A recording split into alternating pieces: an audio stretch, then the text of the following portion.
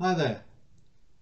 We come to the major book review in the series on South African conflict. And it's this book,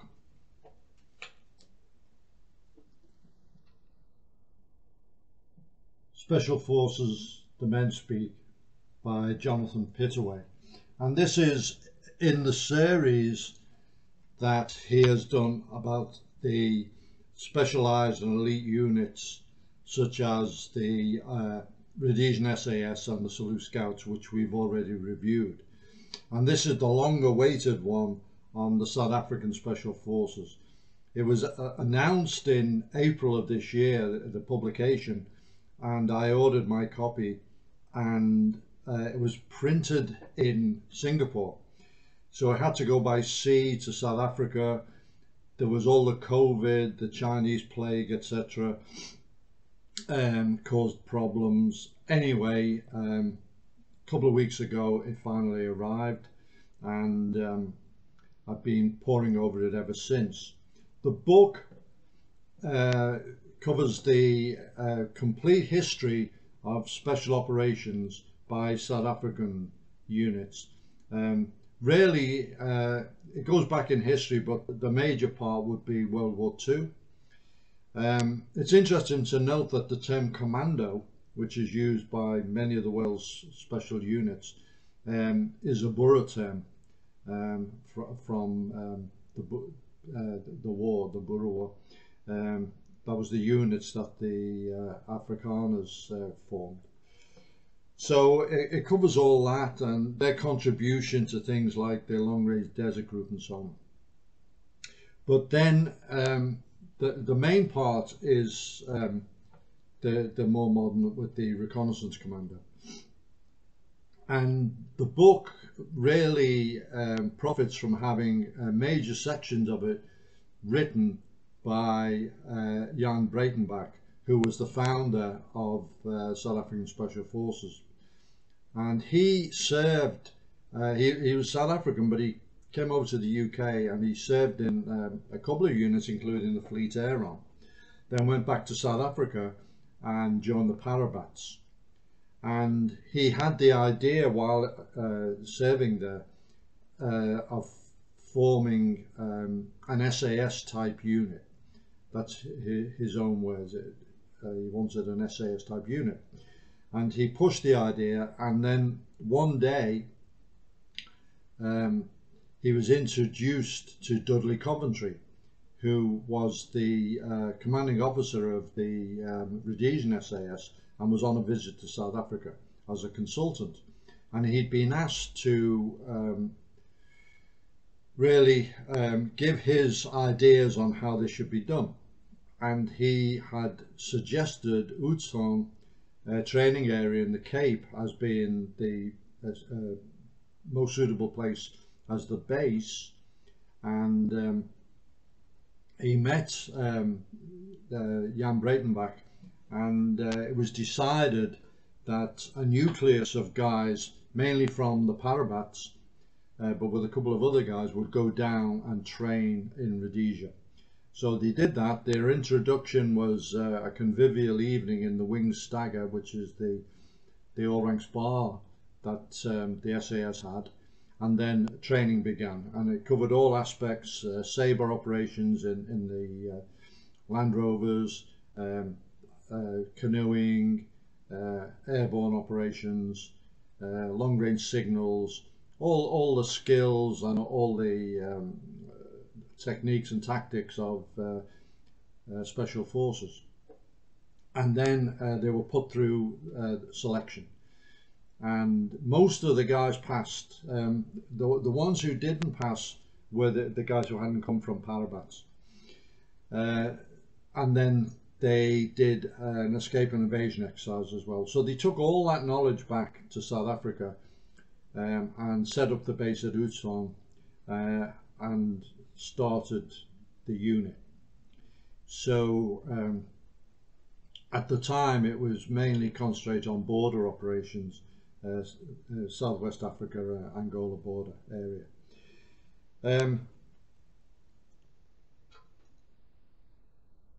Commandant Breitenbach, he does several sections in the book, and he is very, very adamant about his views. And originally it was General Liu who backed him in this, but when he retired and was replaced by General Lewis, then things started going bad in Breitenbach's opinion, and he eventually was moved out of the unit. And his opposition was on several fronts, and the first was they planned to move from Utting in the Cape to Durban, and there was an old whaling station at the Bluff, and that became the headquarters for the Recce Commando. And Breitenbach opposed this. He said it wasn't suitable. It was right in the middle of a town, and didn't have the facilities and so on for running the different types of training. Secondly, the expansion of from the original 1 commando into 1, 4 and 5 commando, and 2 was the citizen force unit already in existence.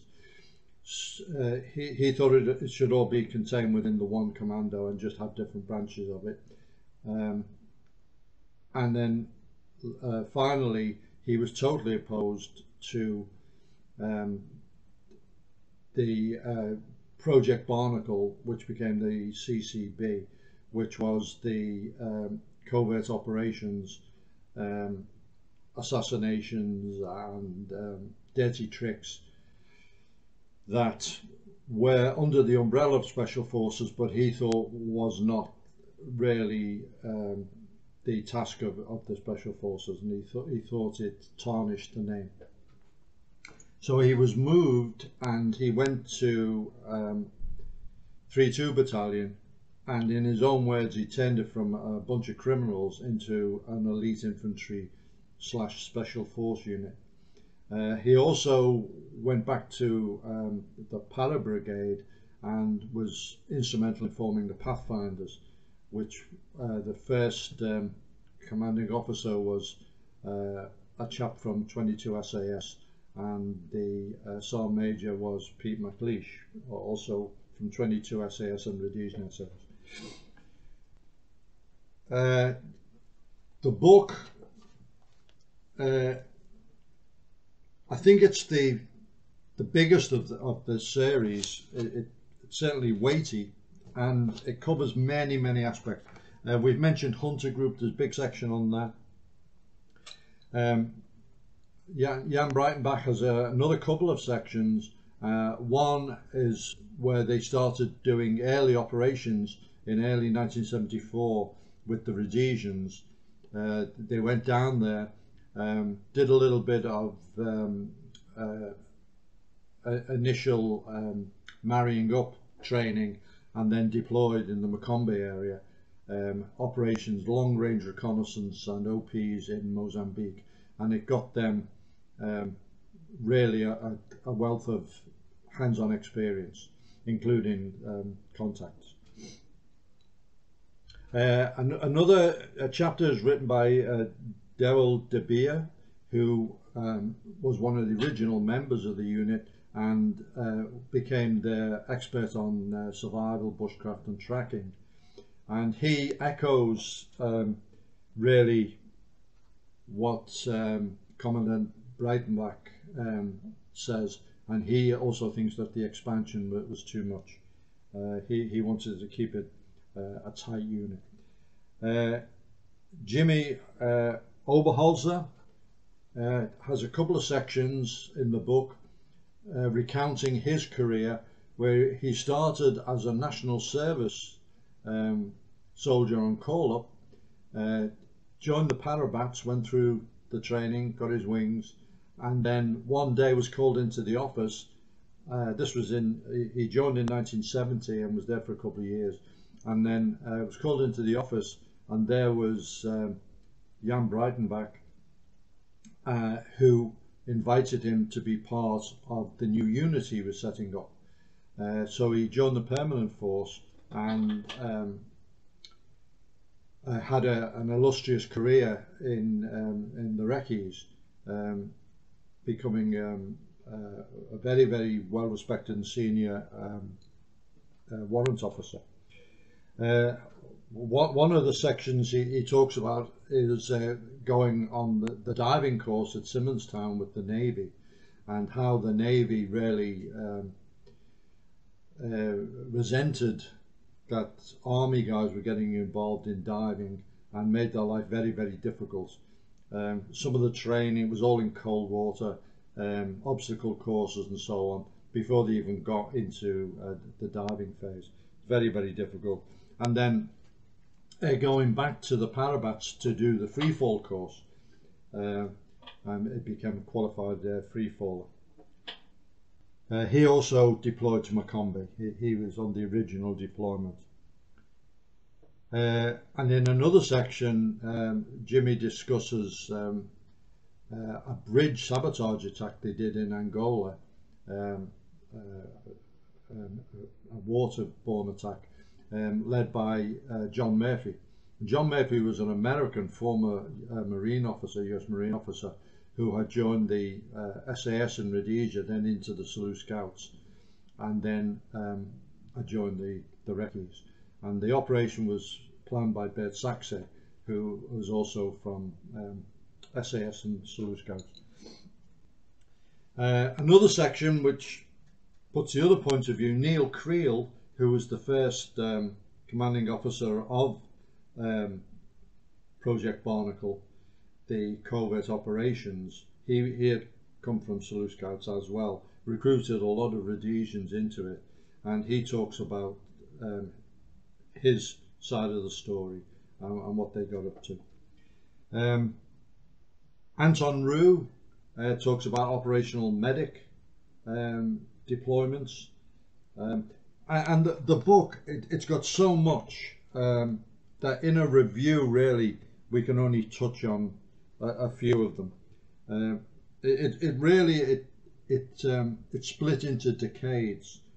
So from World War II, the 50s, 60s, 70s, 80s, which is a big long one, that's when they were really fighting on several fronts. Then the 90s, then 94, when the ANC came into power and things changed. The army hid the recce's within the airborne forces, give them different cover numbering system. Then they were reconstituted as the Special Forces, and really there's just 2 regiments, 4 and 5 were left. And the book goes into the more modern things, including exercise Cape Griffin down in the Cape area with 22 SAS. Goes into that in detail, and also the deployments in the DRC and other African countries, close protection of various diplomats, South African diplomats and so on. The book has the nominal role of all the operators and the decorations and so on. It's a terrific book, very heavily illustrated, lots of colour, photographs, lots of memorabilia, very unique stuff, badges, lesson plans, insignia, photographs of operators, equipment and so on.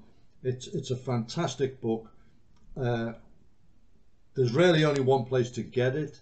You have to order it from Durban. I'll put the link, obviously. Eventually it may come onto to Amazon. If it does, I'll update it. If you're interested in the subject, then this is the book. All the books reviewed so far, they've been terrific. This book, as its title is, The Men Speak, and it is the first hand. Sometimes they don't all agree. which is to be expected, but it really is, and particularly the material from the founder, Commandant Breitenbach, who really is kind of the David Sterling of South African Special Forces, and it's worth it just for that.